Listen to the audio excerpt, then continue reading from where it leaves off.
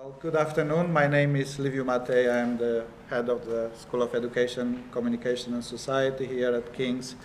And I would like to welcome most warmly everyone in person and online to this Education and Society dialogue on higher education and science diplomacy in times of peace and war.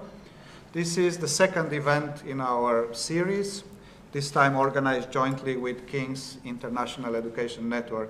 The series started, as many of you would know, a few months ago. Today's event is the second. The first one was about higher education and knowledge as a public good. I'm not sure whether that was an easier topic than the one for tonight or not, but just maybe. We imagine this series as a platform for bringing together academics and students, and it's so good to see the students in the room, education leaders and professionals, policymakers, regulators, and media representatives from the UK and the world to identify and address contemporary issues in the broad area of education and society. And in particular, we want to look at issues that are important but perhaps don't attract enough attention in academic and public arena discussions. These dialogues are based on research and practice, both of them, and they reflect, we hope, the interdisciplinary nature of our work at ECS, which combines research, teaching, and service to society. One particular ambition of this series that I would like to mention is to reach out to colleagues in other units at King's and in our Faculty of Social Sciences and Public Policy who have similar preoccupations. And we want to do this in order to learn from them, given that a lot of research on education and society is done elsewhere at the faculty and King's, so we'd like to learn from them. But also, if I may disclose this, we hope to use these discussions internally as an opportunity for generating ideas regarding eventual federative or joint projects in this area, education and society, across the faculty and the college. So I am very grateful to our colleagues from the China Law Institute and Defense Studies at SSPP for accepting the invitation to join today's panel. Well, of course, if we are talking about an inclusive platform to discuss education and society, that must involve others from outside the college as well. And I am equally grateful to members of the panel, not from KCL, for joining today, and they are from British Council and Royal Holloway University. We had another participant confirmed from the European University Institute Florence, but she literally lost her voice, so she cannot join, not even online. She might be able to wave at some point. And of course, this is a public event, so it's not only about panelists from King's or not from King's. And I would like to thank once again everybody from attending. Now, very few words, why higher education and diplomacy, and why at times of peace and war. There are several reasons for proposing this theme, and members of the panel will address some of the most important of them.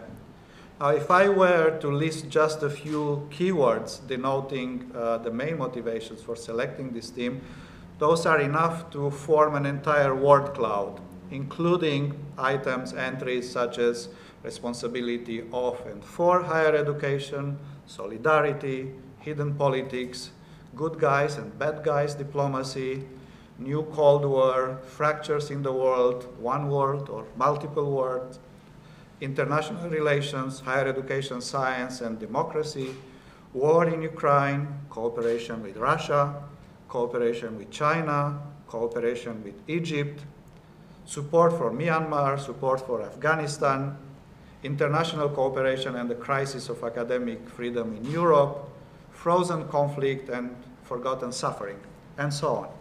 I will not develop any of these sub-themes myself, but one overarching theme I hope will come up in our discussions is about the responsibility of academics and universities with regard to higher education and science diplomacy. So is there any responsibility here for us? And if yes, how do we go about it? Also, considering that current times are different from what we have known recently, including in the first 2 decades of the millennium, and considering that we now have open and cold tensions and wars that nobody expected, do we in universities and others need to think differently about higher education and science diplomacy? And what do we need to know for this, to think differently and perhaps act differently? So the order of proceeding tonight will be as follows. We start with remarks by members of the panel, up to 7-8 minutes each. That will be followed by a short discussion among members of the panel if they feel like they want to react to something that other colleagues said, or perhaps add to what they said themselves. And then we will open up for a discussion with the audience, and questions and also comments from the audience are welcome, both from the room and online. And I think in the name of, I think I can see Diane here, yes. So I think in the name of inclusiveness, right, not inclusivity, inclusiveness and participation, it would be possible for colleagues joining online to turn on their camera and just speak to us rather than just putting comments or questions in the chat. So, if I may now turn to the members of the panel for their interventions in this order. Madeleine Ansell. Madeleine is Director for Education at the British Council. Ben O'Loughlin, Professor of International Relations at Royal Holloway University.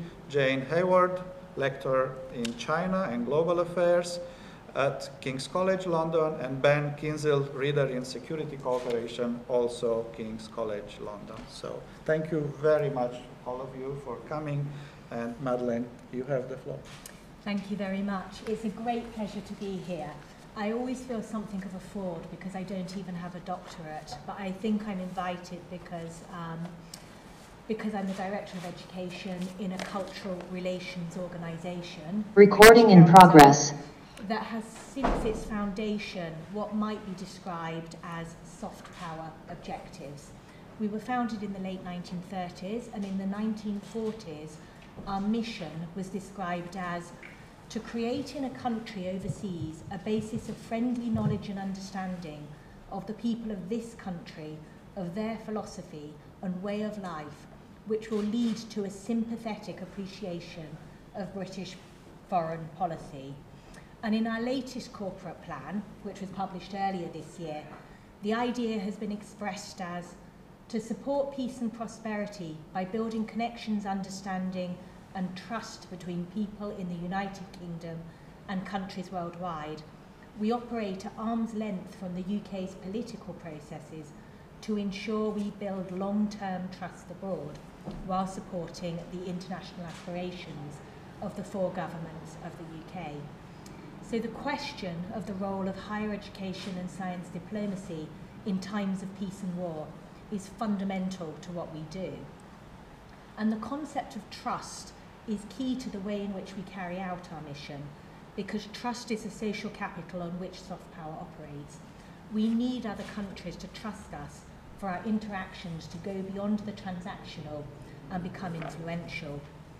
And we believe that this trust must not only be between governmental leaders, but extend to people-to-people engagements, involving state and non-state actors, civil society including universities and academics, and also private sector enterprises. In our 2018 report, The Value of Trust, we explored what drives trust, and it finds, based on surveys of people aged 18 to 34 in the other 19 G20 countries, that trust in people from the UK was strongly associated with the belief that the UK supports and encourages the values that respondents think are important. And these values include openness, contribution to international development and cooperation. And this has influenced our British Council organisational values, which include the concept of mutuality, seeking to respect and engage with the strengths and interests of others rather than simply transmitting our own. It also found that there's a correlation between people's interest in engaging with the UK and how much they trust the UK, and vice versa, with increased engagement with the UK, increasing positive perceptions. And this has the potential for creating a virtuous circle where engagement builds trust and leads to greater appetite for further engagement. Our 2019 report, Sources of Soft Power, explored what it is about the UK that will attract engagement. The UK scored very highly and second only to the USA as a place to study, and this in turn was driven by factors such as positive perceptions of its educational system, the prestige of its universities, the English language, accessibility and values. And this high scoring has been consistent since our first survey in 2016, but the gap is narrowing with growing competition from countries like Canada and Australia. Other organisations have drawn similar conclusions. The Portland Soft Power Report of 2019, which placed the UK second in its index in nations having the most soft power, reported that despite initial concerns about the impact of Brexit, UK universities have proven resilient with an increase in international student numbers. The UK is home to the second largest number of top universities in the world. Moreover, British-based researchers and academics make a disproportionately large contribution to academic publishing. Unfortunately, the Portland Soft Power Index has come to an end, and in the new Brand Finance survey, which may be looking to take this space, the UK comes out top for its education system, but lags behind China, Japan and the USA as a leader in science or innovative technology and tech companies, which may be to do with the fact that we don't have a leading domestic brand, as well as our image being rich in heritage but a bit fusty.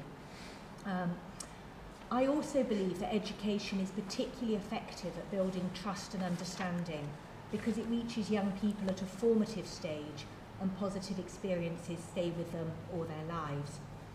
And this is why the British Council actively supports the implementation of the government's international education strategy and the work of the UK's International Education Champion, both through running and co-funding the Study UK marketing campaign and putting resource in country into doing the groundwork and supporting visits by Sir Steve Smith and university representatives.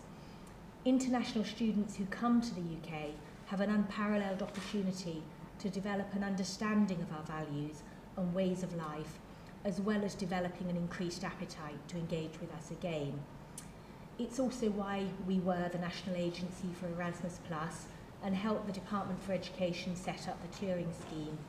We recognise that the UK needs people with a deep understanding of other countries and a desire to engage with them.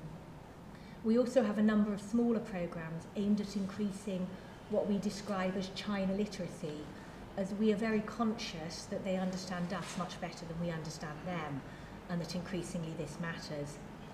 It's also why we supported the Newton Fund, essentially a science diplomacy fund that was about identifying and building science and research partnerships with emerging economies, and why we hope to have a significant role in the new International Science Partnerships Fund that will replace it. The Newton Fund was developed when we were just beginning to understand that China's investment in science meant it would overtake the UK as the second biggest producer of research and would rival the USA. Although we are more aware of the risks of engaging with China now than we were then, most people would agree that China is too important, not just as a science power or as a centre of international students, but geopolitically and geoeconomically to ignore. More widely, we have a whole programme of work that aims at building connections between the UK and tertiary education systems overseas at government to government and institution to institution level. This is largely funded by the UK aid budget, as it's primarily aimed at supporting the economic development and welfare of the partner country through building capacity in their tertiary education systems. We also believe that the connections created between the UK and the partner country are valuable for both us and them. I mentioned at the beginning that although we receive funding from the UK government, we operate at arm's length. And this is important, not only, as Joseph Nye said, because there is a fine line between soft power and propaganda and legitimacy and credibility often depend on government not being involved, but also because it can create space for connections to continue where governmental relations are difficult. Some brief examples. I was told by a former UK ambassador to Israel that the BIRACS programme, which is a UK-Israeli fund that invests in regenerative medicine, provides a positive subject to begin with at meetings before moving to more difficult topics. With Saudi Arabia, we recognise that there is a desire in some quarters for a gradual move towards a more progressive society, and that the UK can support this through facilitating education partnerships. In China, we believe that both sides hope that people-to-people engagement can continue, albeit with eyes wide open, despite some of the wider challenges in the UK-China relationship. And although the British Council is part of the UK Embassy to China, it's still understood that as an organisation we are separate from the UK government, and this can help us to respond to non-governmental demands, such as from the high numbers of Chinese parents who would like their children to have an opportunity to study abroad at a university with a strong brand where they will also be able to improve their English. There are, of course, limits to the degree where we can say we are working with civil society and not with government. In Russia, we continue to support engagement between UK and Russian universities, even after the murders of Alexander Litvinenko and Dawn Sturgis, when many official ties were suspended. Our last delegation was to Russia was in January, a month before the invasion of Ukraine, and we could not continue with our planned year of culture or any of the activities aimed at linking UK and Russian institutions once the Russian Rectors Forum had issued a letter of support for the invasion. And perhaps pleasingly to some, all the money that we were going to invest in that has been moved to supporting engagement with Ukraine. Thank you very much, Madeleine. I will just note quickly that there was a lot in what you said that is based not only on practice but on research as well. So you and the council are actually doing a lot of research. So I'm not doing the research. My colleagues in the council are doing the research, and I'm reading it and trying to let it influence my practice. Well, thank you. Thank you so much. Ben, over to you. Thank you. Thank you. So, as an international relations professor, I'm going to kind of throw the whole war and peace and geopolitics into this. And thinking particularly about the United States, because it seems to have a fairly new and quite explicit policy about using higher education as a geopolitical tool. So the kind of context for this is the general shift from most leaders, certainly in the West, talking about liberal interdependence, maybe for 10 years ago, to a lot of talk now about competition. Competition is just the word that they're all using. The Biden administration has explicitly said that they're following a doctrine of strategic competition. So how is this going to affect higher education? Jake Sullivan, the National Security Advisor, gave a speech this summer where he was saying what America is doing, its whole foreign policy in the world, are driven by geopolitical competition and building coalitions on issues where there might be cooperation as possible, on climate change, for example. But he saw it was quite dramatic language, as right now, like 2022 is an inflection point comparable to 1947 when Truman started saying, right, this is how the liberal world order is going to be, and we'll have the Marshall Plan and we'll have various things, we'll build new institutions. This is what Sullivan was kind of putting it in the context of. But once you got to the nitty-gritty of how America would do competition here, there was a lot of talk about managing supply chains, which kind of fits the context we've had with COVID, and finding technological advantage. And he said that he saw world order in terms of what America has to do is have a small yard with a high fence, which really shocked me because that's not usually what a Democrat administration would say.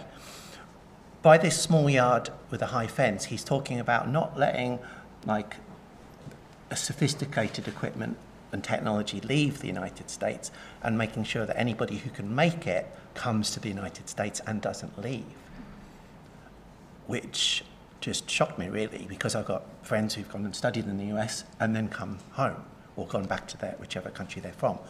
But this was, I don't know, he said that we are not going to see that world entirely through the lens of strategic competition. But immediately, it kind of seems to have a spillover dynamic where if you're thinking in terms of strategic competition on a lot of issues, you're going to probably think about it in those terms on other issues a little bit, at least.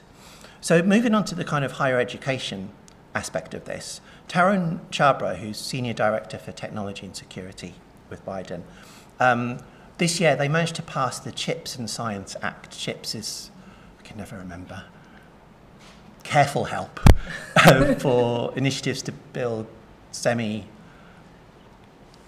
basically. There's a P in there somewhere. And it's gone through Congress, and Chhabra has said that it's going to work. Like creating helpful incentives to produce semiconductors. That's the one. Thank you, Madeline. Thank you, Internet. Helpful incentives. That's classic. He said the problem is that 40% of semiconductor workers around the world aren't in America. How to get them into America? Which again, I'm thinking, we're allies with you. Are you going to take all our semiconductor workers? He was very explicit that the United States, if they get this, I mean, the midterms might complicate this, but they're going to expand the use of extraordinary ability visas so that if you do have some kind of scientific talent, you can go to America and stay in America long term. Which got me thinking, you know, we have global talent visas, I think? We've got the Office for Talent, haven't we? I have one. Right. Okay. And you're here. Yes. So, but just the notion that we're going to start competing really quite explicitly to get talent. So if we're doing it and America is doing it, does this mean Italy's going to do it? Japan's going to, like, this is the point of inflection that Jake Sullivan was talking about. Chhabra was very worried, he said, because you go around Silicon Valley and he said that you see posters that say, having trouble with your visa in America, come to live in X country. To the administration, that was a sense of vulnerability, that other countries are putting up posters in our country saying go to their country. Chhabra went on, this, in quotes, this means competing with allies. It is a necessarily complicated calculation. Like they're going to be, I don't know, it could become more competitive anyway. And the driver of all of this is security, because he was saying that, you know, semiconductors, for example, could be used to make slightly more advanced missile technology. If people go to study in America, do a PhD or do a master's, and then go back to Spain, and Spain develops better technology based on that PhD study, then Spain has an advantage over America. And for the Biden administration, that is unthinkable. So it was all about how do you, once you've attracted the talent, how do you keep them? So I'm just going to kind of end with a few questions.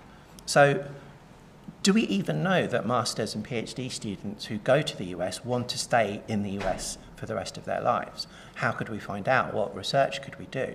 Could we interview them? Like maybe some scholarships have that, you know, you get a full citizenship right with this scholarship, or maybe some don't, but we're kind of at an inflection point again of maybe working out, or in Washington working out how to do that. So is that what students want? Secondly, if we did the same, would it work here? Because if our rivals or our allies are doing this, it wouldn't be unthinkable to do the same. It wouldn't be unpalatable. And then going back to the what is it for students, like do they feel slightly weaponized by this? Because both Sullivan and Chhabra put this in the national security strategy context. This is what the security strategy is going to be. And if it's about maintaining technological advantage, then those talented students are targets who could come to America and become useful within the kind of technology security architecture. So, I mean, maybe students don't mind that. Maybe if you're 21 and you're offered full citizenship in America, it's worth it. But I'd love to do some research on this, basically. So to wrap up, we have this strategic competition as probably a long-term condition now for the next couple of decades. So we can have the policy questions about what country is doing what in this competition context. Like, what are we doing with our visas? What are we doing with scholarships to move talent around in order to fulfill our foreign policy goals, our security interests primarily? And then there's finally the research question. Like, when I heard this, I was just thinking I would love to talk to the young people about what are the pros and cons of it for them. How is this experience any different to if you were offered a 4-year scholarship and then you just go home again? Like, there's something qualitatively different. So how do young people feel as they're going through it? Because if this is going to work in the long run, then the young people would have to buy into it. They'd have to be comfortable with it. Otherwise, they might never go there. So I'll wrap up there. Thank you. Thank you so much, Ben. Jane. Thank you. Thank you very much. Can everyone hear me if I'm sitting here? Okay, great. So I would like to start by talking about Confucius Institute, which is somewhat in the news at the moment. Last week, I believe, well, during the leadership contest, the prime ministerial contest, the issue of Confucius Institutes came up. Rishi Sunak was asked, would you ban them if you were prime minister? That question came up again in Parliament last week. Are you going to ban them? Confucius Institutes have been called a threat to civil liberties in the UK, and they have been referred to as academic malware. So let me talk through a bit what they are and what are some of the debates around them. They were founded in 2004. They are, at least ostensibly, cultural institutions, language, mostly for language teaching, but also for language training. They're sometimes compared to the Goethe Institutes, which I believe teach German language, although I'm not very familiar with them. One big difference is that Confucius Institutes are embedded within host universities, so they're much more inside universities, which makes them stand out from other kinds of language and cultural institutions. And they are within China. They are not within China, but the institutions over here are at the top, underneath and attached to the Chinese Ministry of Education. So they are, in that sense, they are state organs. Organisationally, they differ from place to place, but very often, or typically, they're under the local supervision of the host university institution, with staff that come from the PRC, and they are hired in the PRC by state agencies. So there might be questions around the hiring processes and the way that staff are vetted and the way that staff are trained. I'll say a little more about that in a second. And very often the funding of the institutes is split, half from the host university and half from the Chinese side. So this actually does a huge amount in terms of funding Chinese language studies in the UK and in other countries. There have been concerns raised about Chinese staff at the Confucius Institutes interfering or influencing local affairs. And there are some cases which point to this. For example, in 2014, there was a case where there was a conference of the European Association for China Studies, and the conference was partly funded by the Confucius Institute. And unbeknown to the organisers, a couple of pages from the programme went missing. And they had been removed by the Confucius Institute because they mentioned Taiwan. And I believe it was something fairly innocuous, like the name of a Taiwan funding organisation, something like that. So that caused quite an outcry at the time. There was also a case in 2011 at a university in Canada where a Chinese teacher at a Confucius Institute, they have to sign a contract, which is a Beijing organised or set up contract. And the contract says that you can't be a member of the Falun Gong, if I've got my facts right here. And it turned out that this teacher was a member of the Falun Gong and so was fired by the Chinese side. But of course, at a Canadian institution, you have freedom of religious expression, and so that was a huge problem for the Canadian university, and the result was that they shut down the Confucius Institute there. So there are really problematic examples, but concrete examples like that do seem to be quite few and far between. I know lots of people at King's actually who have had previous training at Confucius Institutes in other universities and have talked about having great experiences there. One problem is perhaps, as I referred to earlier, the vetting process, or at least this has been raised as a potential problem. The vetting process of the teachers that come over here, the extent to which they are told that they can't say certain things, or that they should say certain things, for example, give the PRC line on issues like Tibet or Taiwan if they are asked about it by students, or the extent to which they feel that there are certain things that they can't say. To the extent that that is indeed the case, and of course it is very hard to study this or get empirical data on it, that would seem to be a somewhat unhealthy situation for a university which bases its principles on academic freedom of expression. I have to say, from my perspective, if I was going to raise issues about civil liberties in the UK, Confucius Institutes would not be the issue that I would begin with. And I would also say that for those MPs advocating for the banning of Confucius Institutes, I wish that they would come up with an alternative funding package for training up students in the UK in Mandarin, because it's really, really lacking at the moment. But I do want to put all of this into broader context, because I think that we are witnessing now a hardening of the political atmosphere in terms of discussions towards China, and it's very difficult to disentangle discussions about Confucius Institutes from this. And one example that I will talk about, which sort of puts this in a broader context, is the case of the China Initiative that has been, which is a program put into practice in 2018 in the US under the Trump administration. And this is a program which was intended to guard against non-traditional forms of espionage. So normally espionage would be concerns about the goings-on within security agencies or defense institutions. But the China Initiative, was in particular looking at researchers and indeed I believe students at American universities concerned about largely intellectual property theft.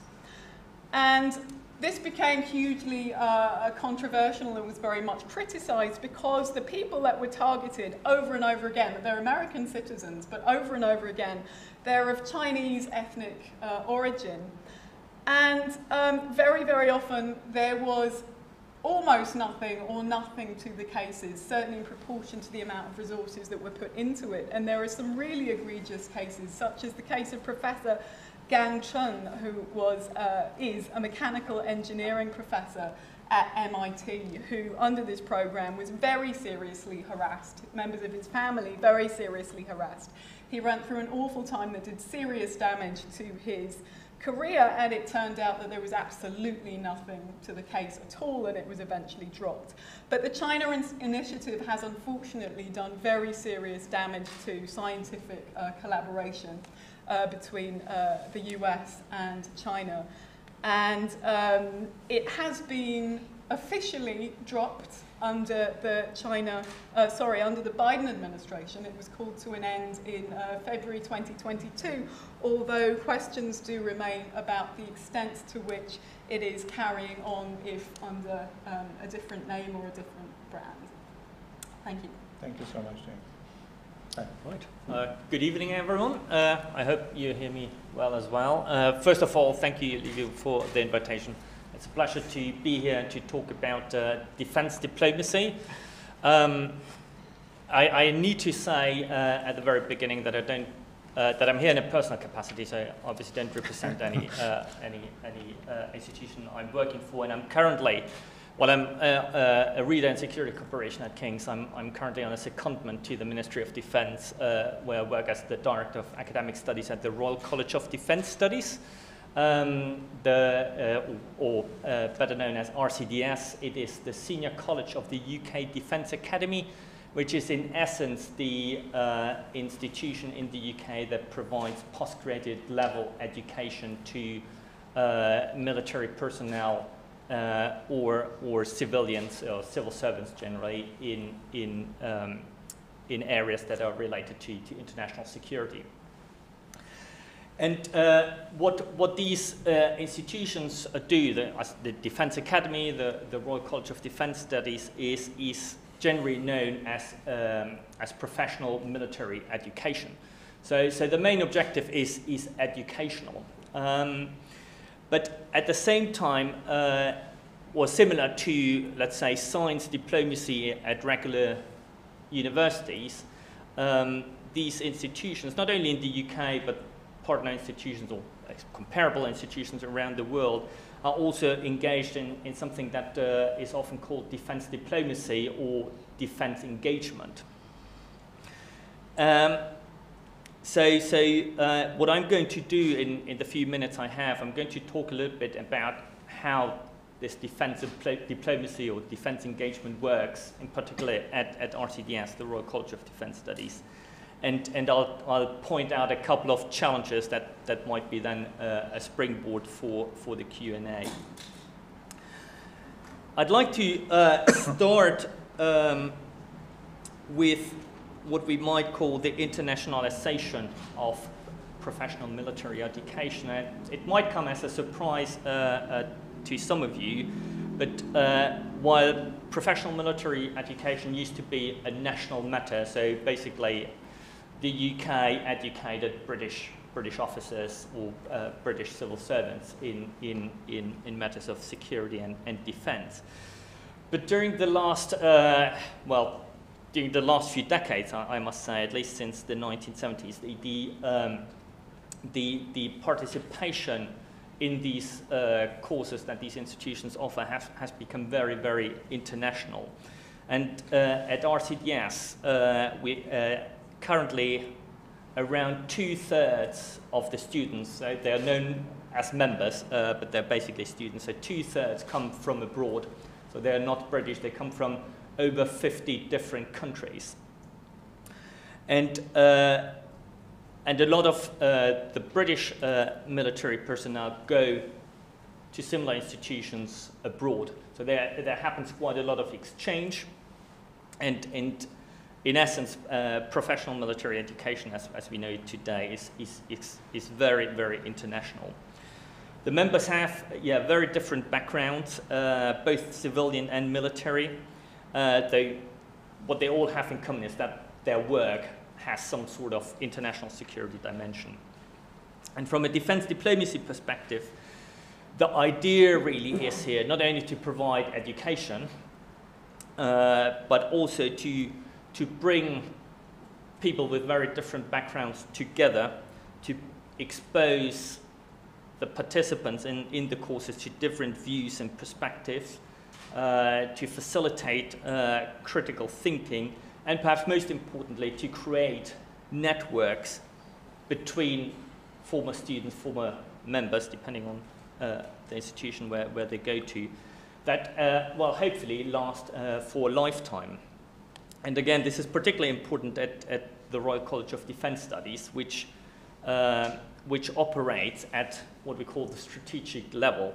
So it aims mainly at educating future strategic leaders in their respective countries. And if you look at the past, so you will find RCDS graduates amongst heads of state, heads of security services, and a lot of defense attaches around the world went through this or similar programs. So the objective really is to create connections between people working in similar areas or security areas around the world, to create networks at the highest level. and the, let's say, the ultimate objective is that this has then, a valuable impact for both the participating countries, but also for the UK. And I can perhaps just point to two recent examples in Ukraine and Afghanistan. So in the case of Ukraine, we saw that former members from Ukraine and the Baltic countries, they got in touch at the time of the invasion by Russia, and the Baltic members were able to help the families of the Ukrainian members to escape to the Baltic countries and to escape to safety. And this is, basically the idea of how these networks should work in practice. And we could see or observe similar things occurring during the withdrawal from Afghanistan, where former members from Afghanistan and from different countries got in touch, and the Afghan members then got help with escaping after the Taliban takeover. But let me turn now to some of the challenges, and I'd like to talk about four in particular. So although in theory it all sounds really nice and good, especially the networking aspect of it, I think in practice it's very difficult to maintain these networks in the long term to keep people connected. Well, one important reason is that to maintain these kind of networks, and I guess we can see that at universities as well, when they try to maintain alumni networks, it's really resource and cost intensive. You need a lot of people to maintain practically these people, to get in contact with them, to organize events, and given the how should I say, the lack of resources that we can often find in the public service, that is not an easy thing to do. I think it has become a little bit easier in recent years with social media at an informal level. So WhatsApp groups, Facebook groups exist, and I'm still in touch via WhatsApp with groups, going back 7 or 8 years, and hopefully, with social media becoming much more mainstream around the world, this is something that will facilitate this. But I think it's very difficult, to maintain these networks, and at the same time, it's also difficult, let's say, to measure the concrete impact of all of this, of networking, of defense diplomacy. So, well, methodologically it's difficult, and there might, you could have perhaps an interesting research project on that.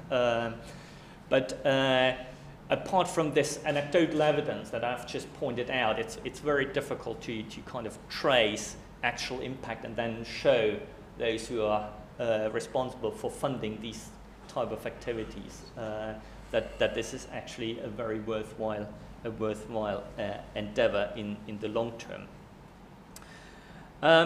Another challenge, I think, is something that we might call broadly curriculum design, or how do you design actually courses that brings together people from over 50 different countries with very different backgrounds, very different levels of education, and create an atmosphere that is actually very conducive to creating networks and connections.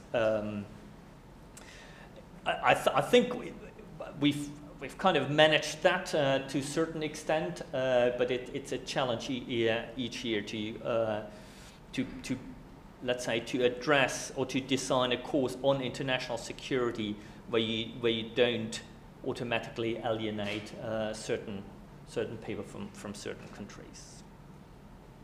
The third challenge I want to get to is the issue of online education. obviously, with COVID-19, we all moved online, so did the UK Defence Academy, so did the Royal College of Defence Studies.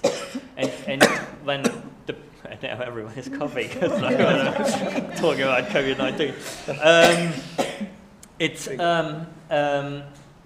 There was a bit of a discussion about, using online education much more because, well, it's more cost effective. You don't have to get people from 50 different countries to the UK. You know, you could just put them all in a Zoom room and we could have good discussions.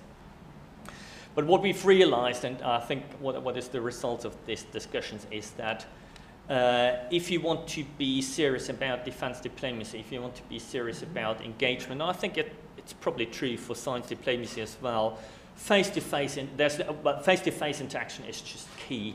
And it's key for the one key issue that Madeleine mentioned at the very beginning of her presentation, that is trust and trust building.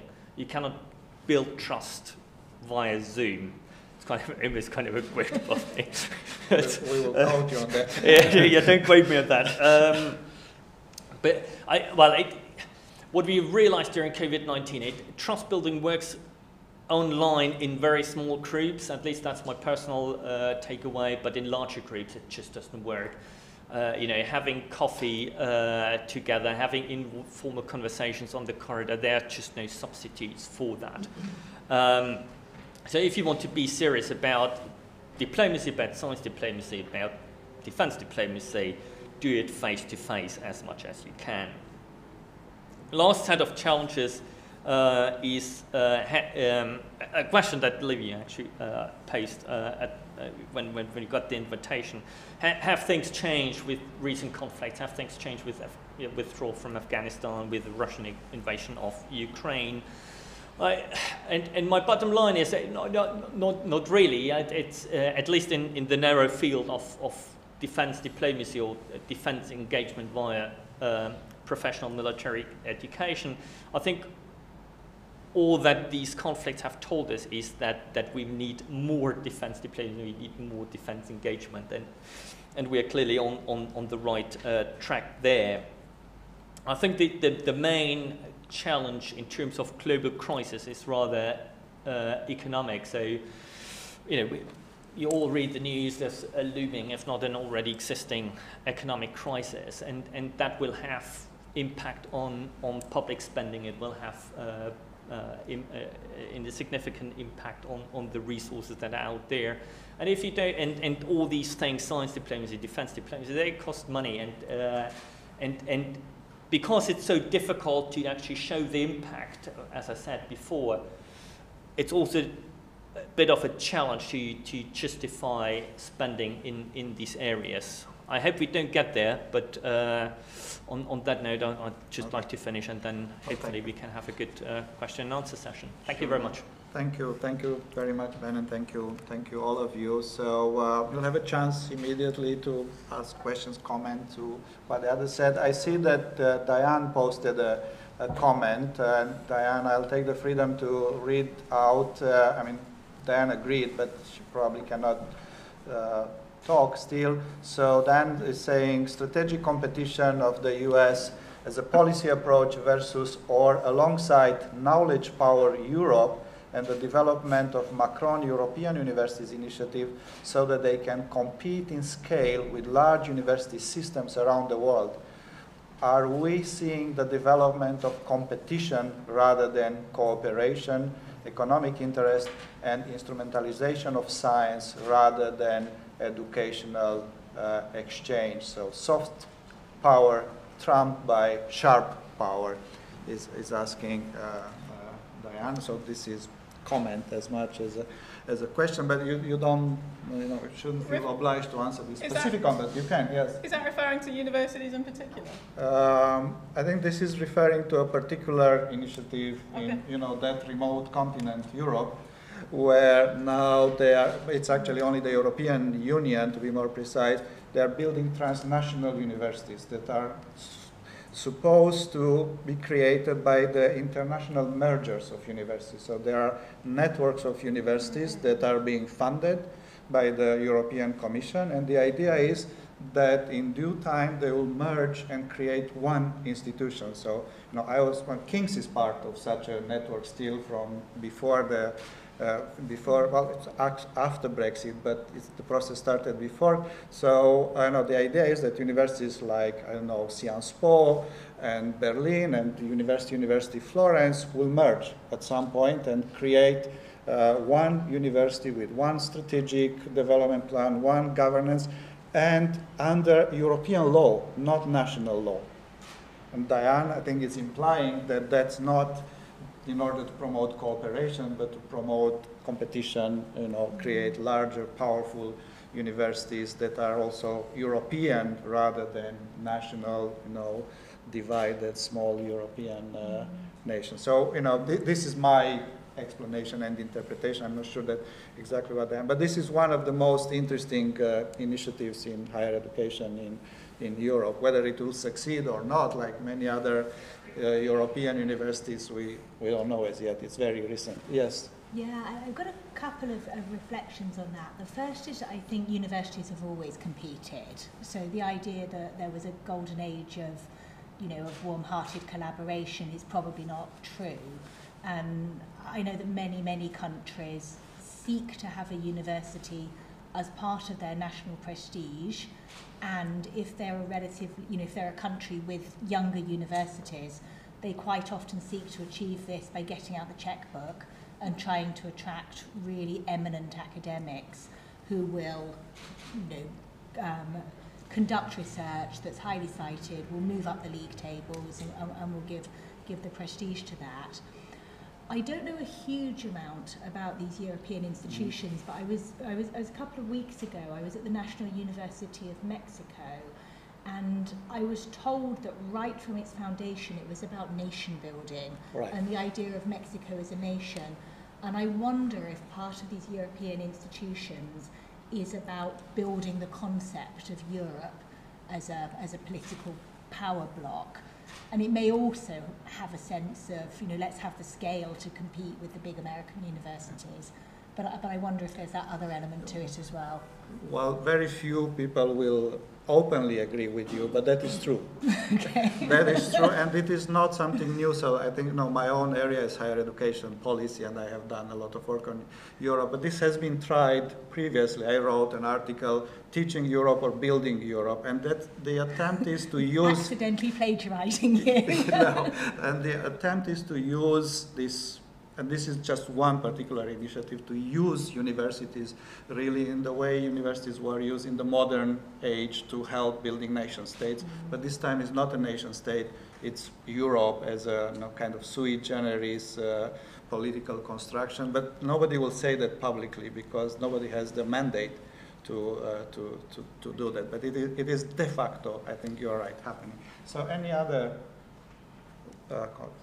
So colleagues who are joining online, please feel free to raise your hands. I can see names that I recognize here from Africa and America and Southeast Asia, other names that I don't recognize, so please feel free to do that. I thought, just to get into the discussion even more, that there was already quite a lot here, so I was thinking in terms of research, almost everybody had ideas for research projects. So if we were to set up a new PhD program, in higher education and science diplomacy, we would have the subjects for 15 dissertations, potential dissertations. Of course, this is not to say that we want to impose, PhD students should come with their own interest and, passion about what they want to study. But there was quite a lot here, and perhaps, in some form at King's, we might pursue some of these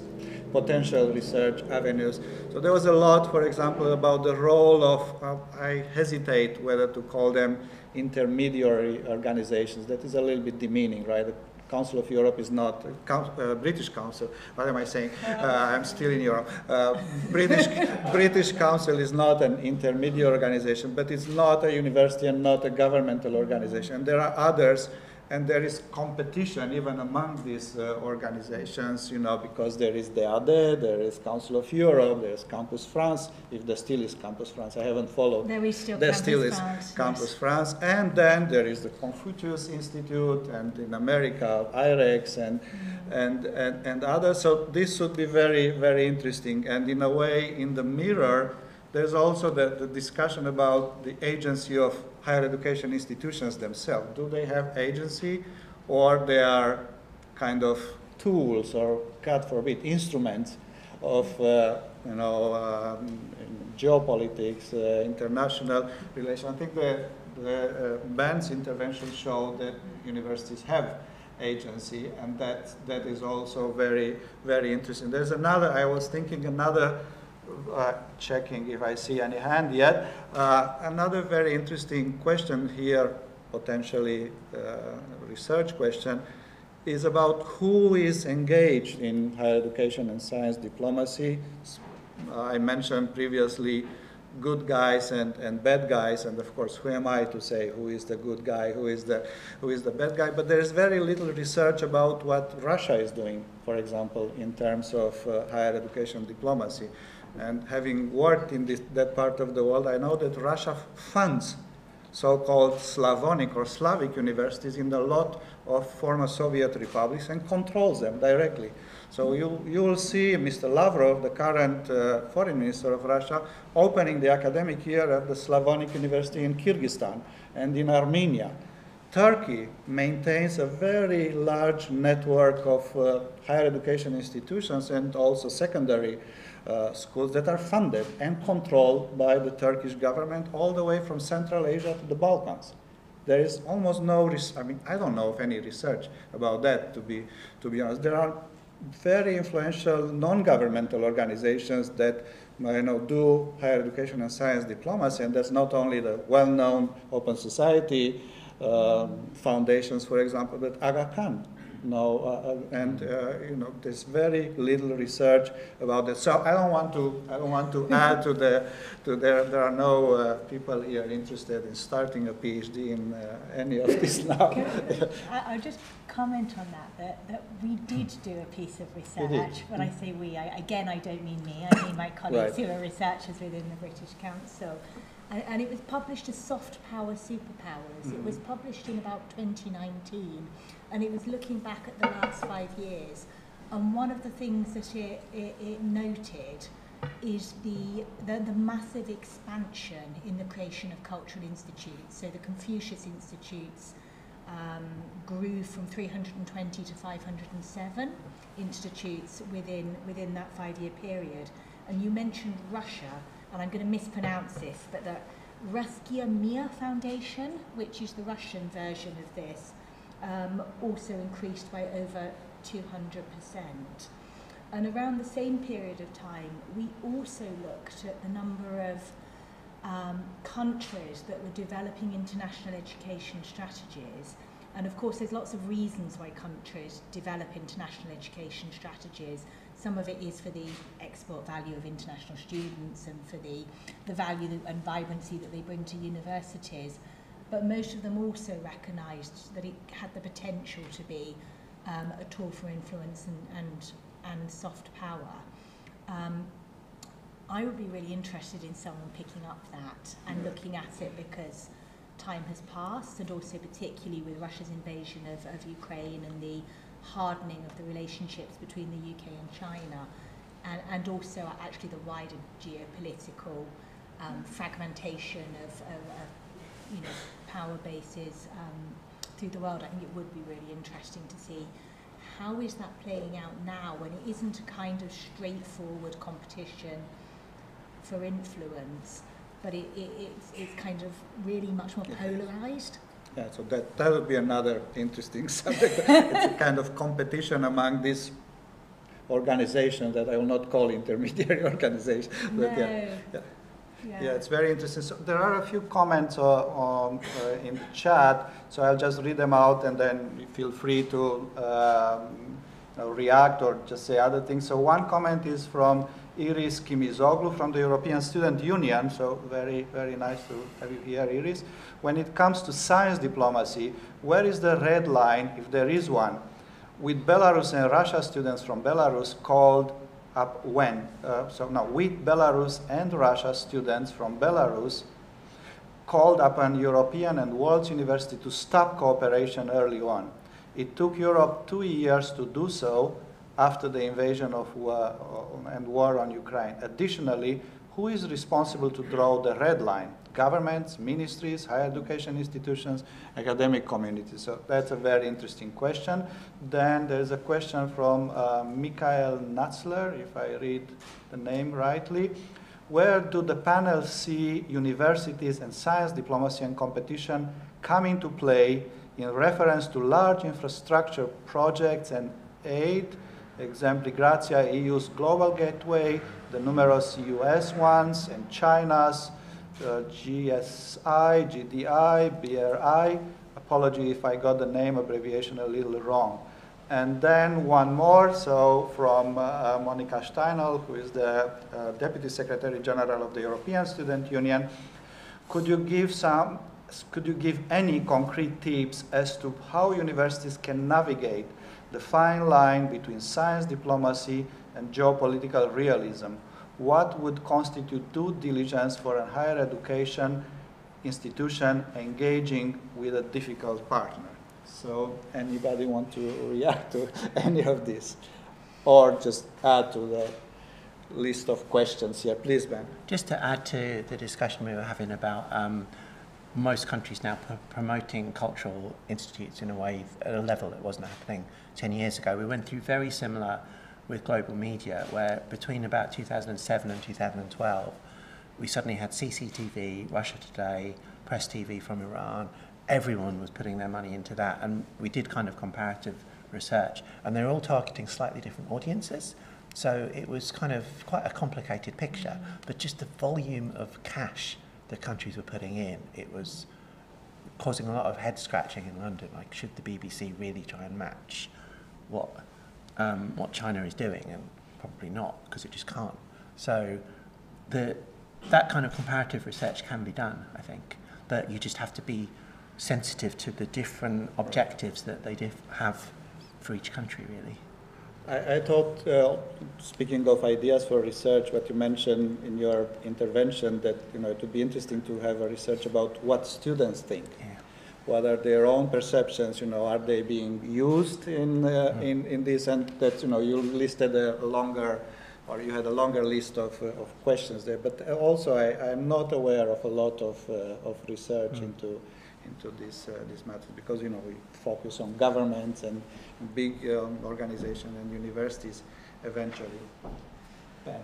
Yeah, the one thing I'd point out first is that I think we talk very generically about science diplomacy, or what I talked about defense diplomacy, as if each and every subject would be the same, but there are important differences between let's say a very specific engineering area, let's say nuclear technology, that is sensitive, and there people might learn things that a certain country doesn't want to be exported to country.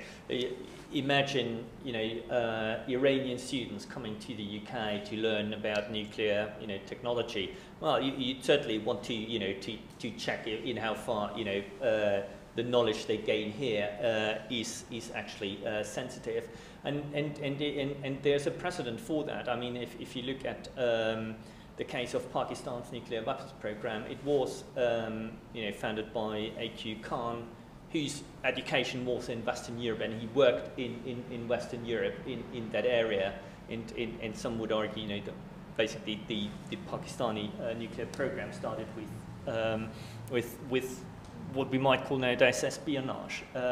So there are these areas that are sensitive, that are problematic, and there are other areas that are arguably much less sensitive. If you study music, if you study in a conservatory in the I wouldn't be very worried about Chinese students coming to London and studying piano or whatever. And there's let's say a third element to it, is that even though someone might come from country X, Russia, be it China, to the UK or another country, to get specific skills that they want to take back to their country, okay, that might be sensitive, but usually when students, young people, come to another or go to another country, they're not only there for a couple of years and just adopt these skills and then go back.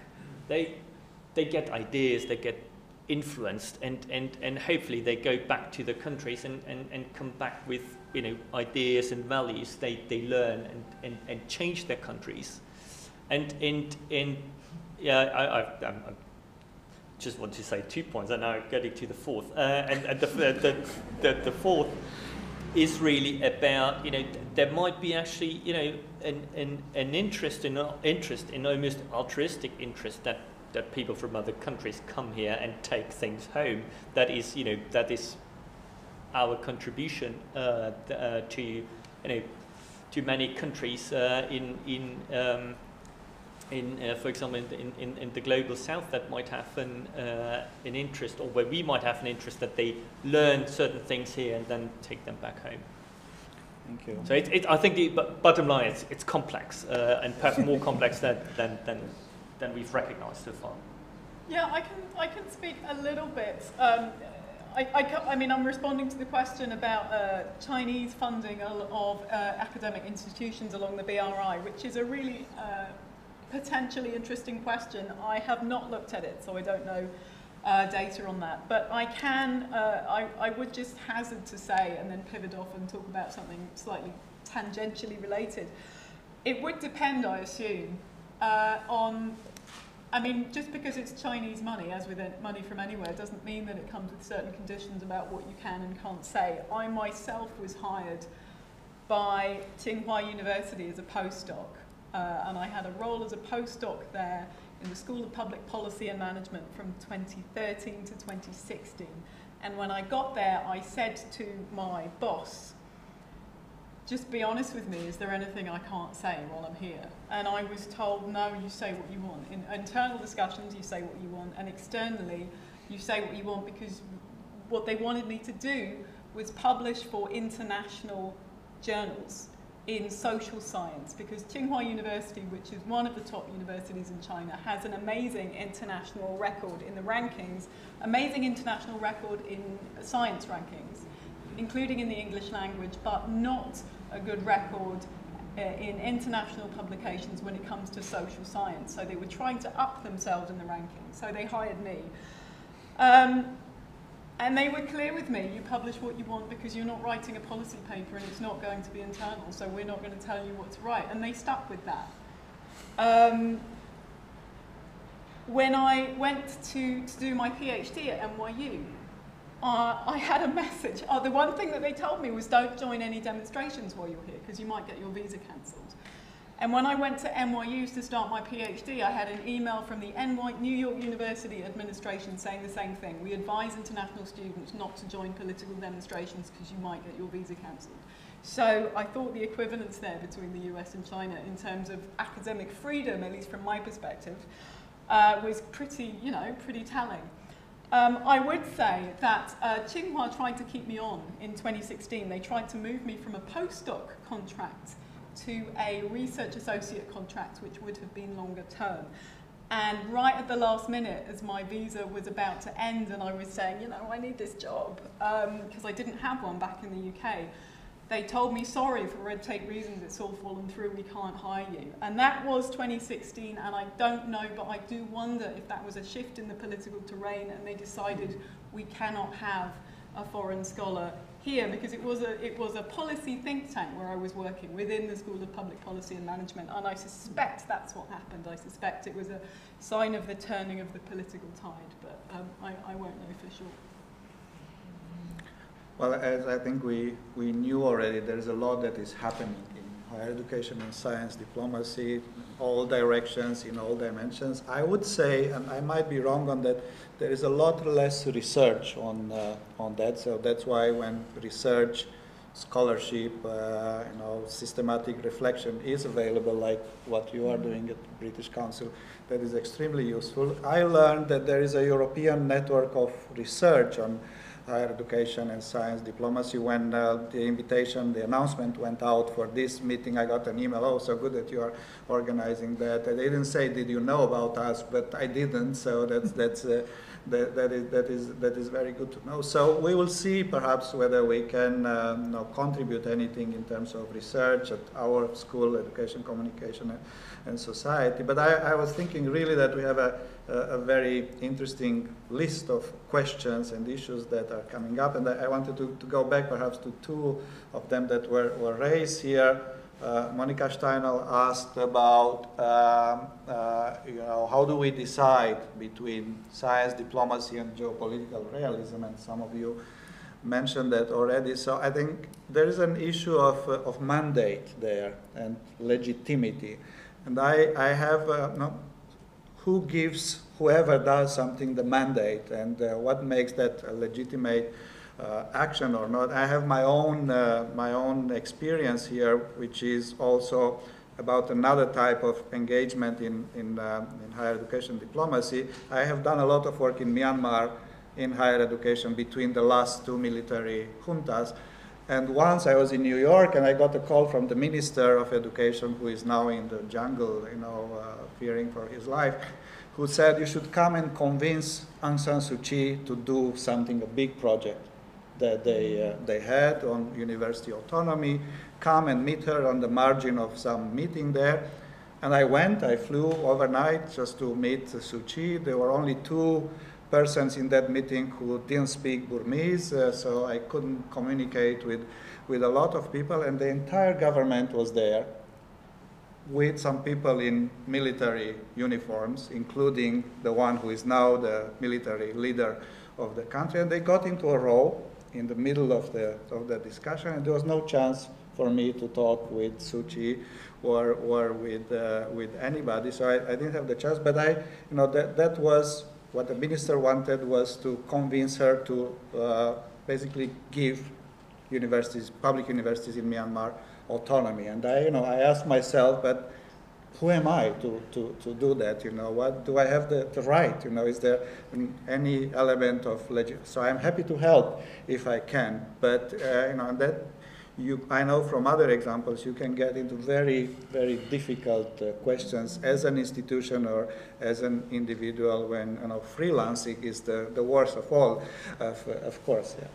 Yeah, I think this is a really, really interesting question. I was also struck by the question that Ben was asking about, how do you persuade people to fund science diplomacy when it is actually so hard to prove the diplomatic benefits. And I should admit I worked in the government department when the Newton Fund was being discussed and set up. And one of the things that I think is that the diplomatic benefits are usually a collateral benefit of you doing something else. So a lot of science collaboration is really about the science. We note it, we often talk about the fact that the pandemic and the need for scientists from across the world to come together and work together, and in fact do the opposite of have a small yard and a big fence. Actually, you're not going to be able to keep global pathogens out through a big fence. So that's one of the things that I do think is quite interesting by a lot of this knowledge diplomacy and science diplomacy. It's usually, at least overtly and often really, about the science or the knowledge more than it is about the diplomacy, even though with something like the Newton Fund, there were lots of different drivers. One of them was there's a whole load of emerging economies and they're investing in science, and the UK wants to maintain its own leadership in science by having relationships and the opportunities to work with these scientists as they emerge. And so, it was in that space rather than let's use the fact that we're working in a science collaboration with, you know, a middle-income state that might otherwise come under the influence of Russia and China to adopt our values instead. That's very interesting too.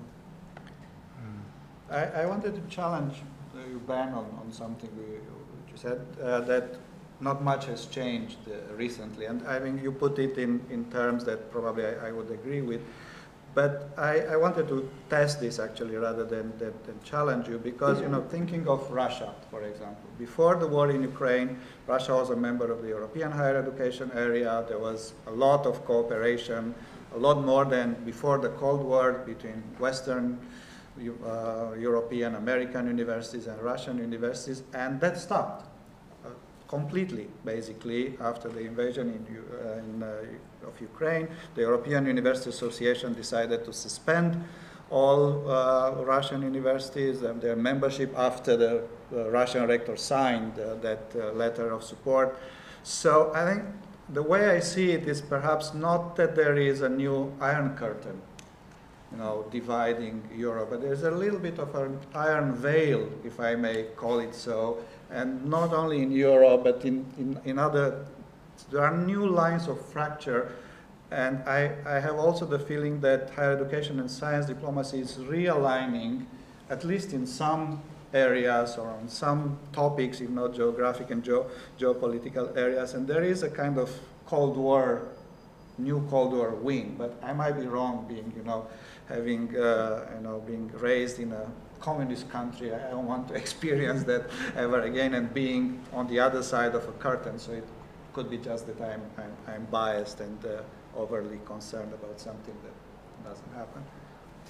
Well, I wouldn't disagree with what you've just said. So if you look at the higher education sector more broadly, or universities in general, obviously the invasion of Ukraine by Russia has had an impact, as you've just described. And I think that basically answers the question about, you know, in how far can universities be free of the geopolitical realities of the day, and probably they can't be completely isolated from what is going on out there. I think a certain degree of independence is good, but it's difficult to kind of completely say, it's what is going on in the world is not it doesn't matter in the university sector. I think the let's say science cooperation or cooperation between universities in a situation as the one that we see now with Russia and Ukraine, it's almost a wicked problem. And the problem is that on the one hand, you don't want to see, you know, even universities to collaborate with a country that has so blatantly violated the most fundamental norms on which the international system is based. I mean, the outright invasion of Ukraine, I mean, that is just, I mean, probably most of us couldn't believe in January that this is going to happen, and here we are. So on the one hand, you don't want to see to work and collaborate in a friendly way with a country that has done something like that. But at the same time, there's the country, there's the nation, there's the state, and there are the individuals. Right. And at the individual level, actually, you might have very fruitful collaboration going on. You might be able to, perhaps to a very small degree, influence public opinion if you keep on collaborating, if you keep on working. I don't have the answer. I feel someone in the audience had, but it's a wicked problem. So on the one hand, yeah, you don't want to punish the individuals who are not really responsible for it, and there might be benefit to collaborating with them, but in general that would look really, really bad. And yeah, it's how are you going to resolve that? And I think in the case of Russia, what we've seen is that at least in the short term, they had to be, for geopolitical reasons, that clear distinction. But I think in the not too distant future, hopefully, it's again one of those areas where science diplomacy helps to break that iron veil that you've just described. And if you look at the end, at the research about the end of the Cold War and the role of epistemic communities, especially in the arms control community, where basically Russian scientists working on WMD and ballistic missiles and their US counterparts worked together and created some sort of common understanding that then trickled up to the political leaders and created the foundation for a rapprochement and the arms control agreements that we have seen. It obviously hasn't worked perfectly, but there was some benefit to it, and I think we are going to see that hopefully in the not too distant future. But it's a problem that doesn't really have a right answer to it. Yes. Although Ben might disagree. Yes. No, it kind of connects a few points here. Like when we had the soft power committee in Parliament, trying to get the politicians to understand that if you do these scientific cooperations, the benefits might not be visible for 10, 20, 30 years. But if you don't trust yourself to invest in it and do it, then you're out of the game, really. So it's partly about, in this iron veil situation, can we still have the trust in these institutions to keep these cooperations going? And it does seem quite perilous at the moment because the kind of decline in trust in China from the US and some in Europe, it's making it difficult to have that kind of, we could have scientific cooperation with China in similar ways, but it seems we're not quite heading in that direction. But in the long term, that would make sense. Yeah, but then we shouldn't forget that it takes two to tango,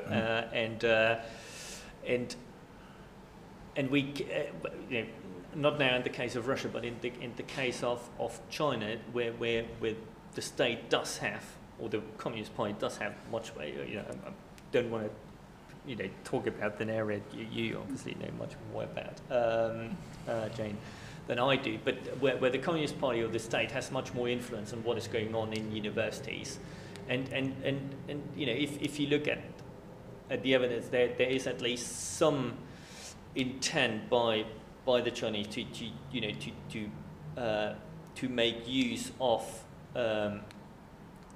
Chinese students coming to Western countries, to come to the US and benefit directly the technological development and economic development of China in a way that where you could perhaps to a degree understand the Biden administration's position, but it's obviously one part and the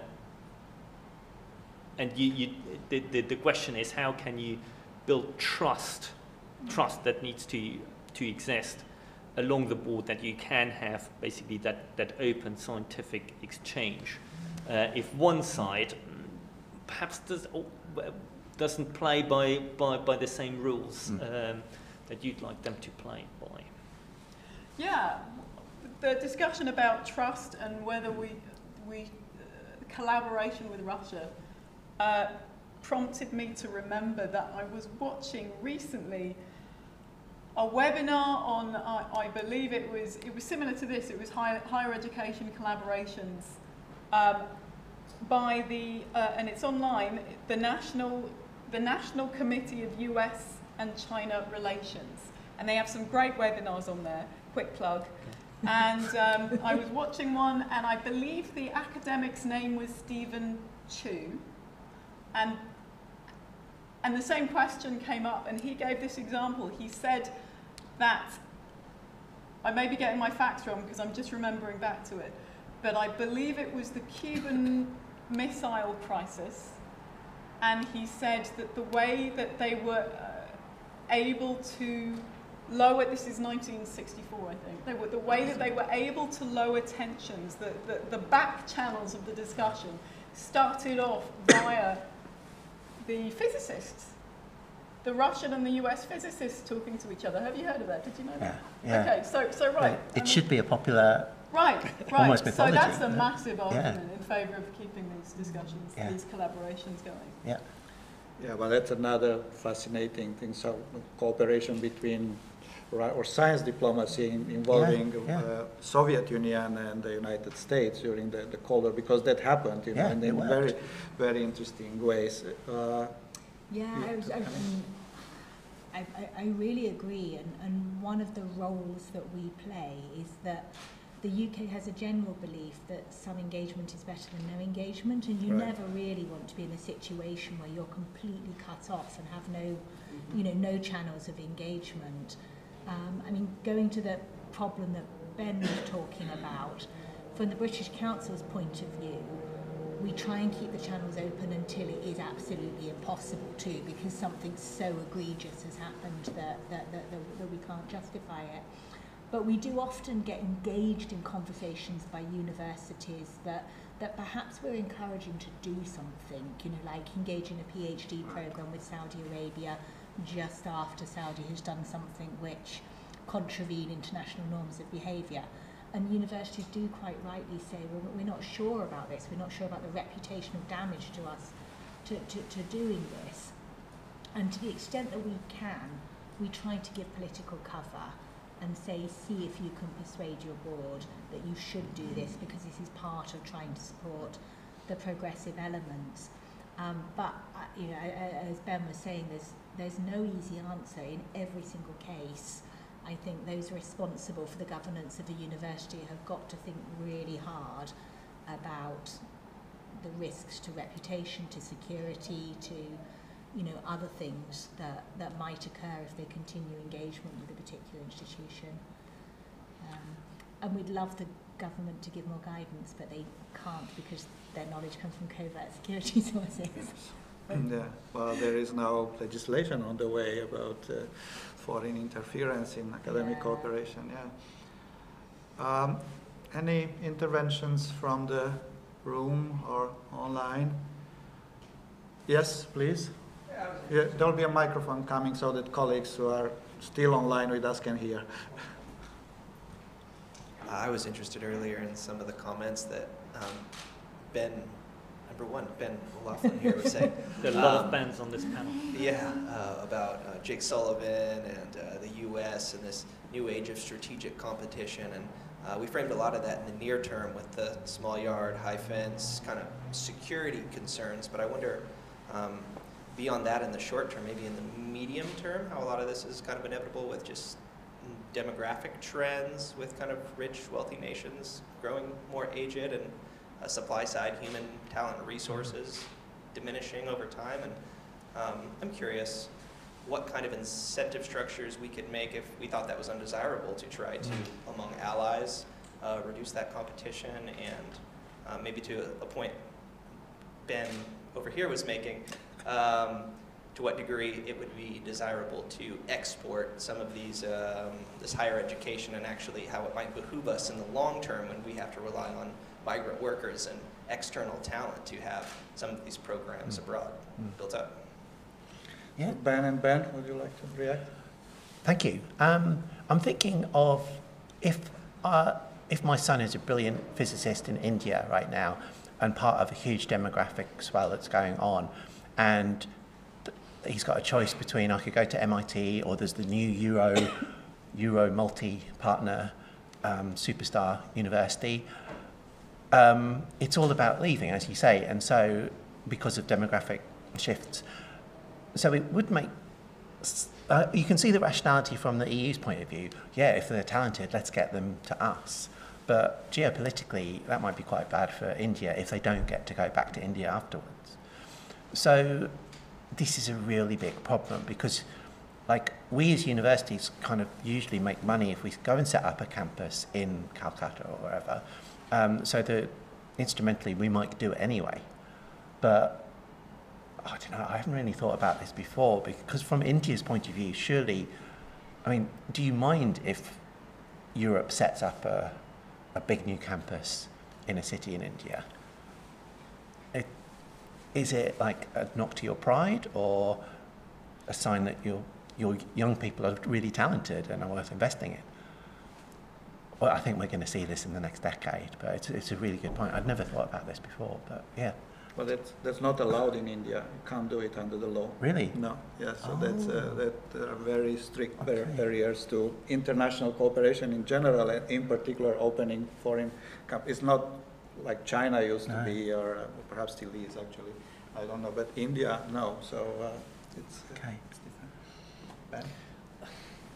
I think, well, obviously demographic trends